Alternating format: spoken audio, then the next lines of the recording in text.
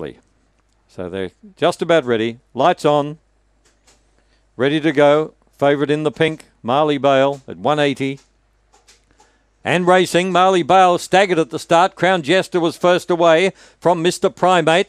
Going quickly now, Marley Bale around the outside is working towards the lead. They go to the back now. Crown Jester about to be joined by Marley Bale. Third behind those is Jay's Ace, and they're followed after a gap on the field then to Mr. Primate. Dundee Cobra starting the finish on. Ready Successor is further back. They pack up coming to the turn. Marley Bale in front. Trying to run it down is Jay's Ace. Marley Bale is clear from Jay's Ace and Crown Jester. Marley Bale beats Jay's Ace, Crown Jester.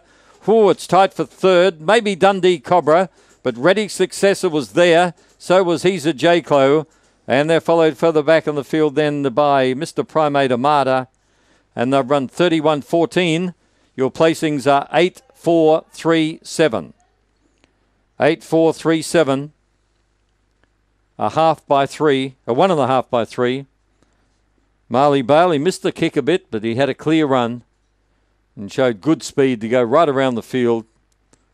Took up the running and then held Jay's Ace at bay. 8-4-3-7 are official. The winner, Marley Bale.